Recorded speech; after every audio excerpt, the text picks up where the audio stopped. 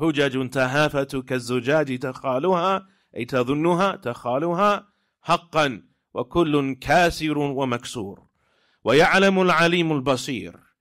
Ibn Taymiyyah continues, he said, and the one who is omniscient, who knows all things, who is al-Basir, who sees all, knows, أنهم من وجه مستحقون ما قاله الشافعي. He knows that in some ways they are deserving of exactly what ash-Shaafi'ee said about them. Allah knows that they are deserving of punishment.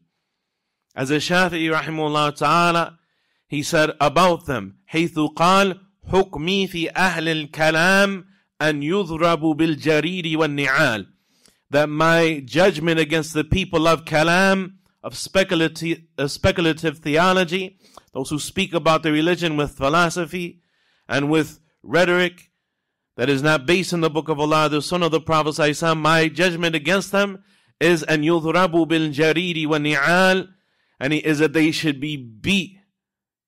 They should be beat with jareed. Jareed, I need to take branches or leaves and to twist them up and knot them up. You know, back in the days, I don't think people are allowed to do this anymore. Your parents would say, go out back and get a twig off the tree. You know, let you pick your own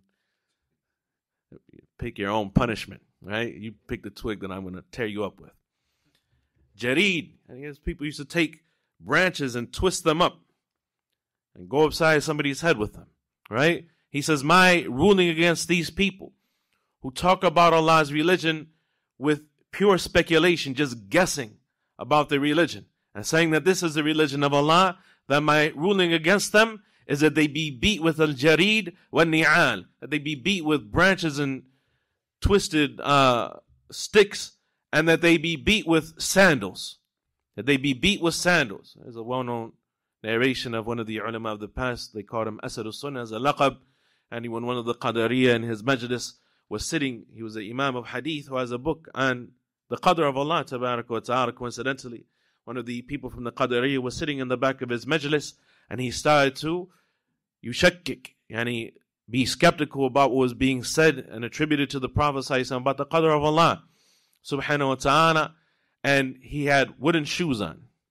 And so he took his shoes off, and he walked to the back of the majlis and he went upside the guy's head with his wooden shoes, right? And beat the guy upside the head with his shoes. Ash-Shaafi'ee rahimahullah ta'ala, he says that my judgment against them is that they be beat with branches, they be beat with shoes and sandals, وَيُطَافُ بِهِمْ فِي الْقَبَائِرِ وَالْعَشَائِرِ, and that they be taken around as a public demonstration and paraded throughout the qaba'il, throughout the tribes and the sub-tribes, and the ashair, and where the families live, the neighborhoods of the people, وَيُقَال, and that it be said publicly, هَذَا جَزَاءُ مَنْ تَرَكَ الْكِتَابَ وَالسُنَّةِ وَأَقْبَلَ عَلَى الْكَلَامِ, that this is the punishment of the one who leaves the book and the sunnah and turns their attention to al-kalam, and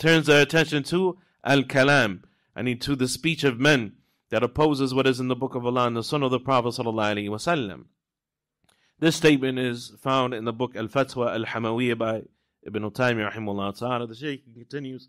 He says, وَإِنَّمَا يَصْدُقُ هَذَا الْكَلَامَ عَانِ مَرَاحِلَ الْمَنْهَجِ السَّلَفِي مِنْ حَيْثُ التَّوْضِيحِ وَالْبَيَانِ وَالْانْتِشَارِ وَالْقُوَّةِ وَأَسْبَابٍ وَعَوَامِلِ ذَلِكَ مِنْ حَيْثُ مَرَاحِلِ تَدْوِينِ الْعَقِيدَةِ السَّلَفِيَّةِ.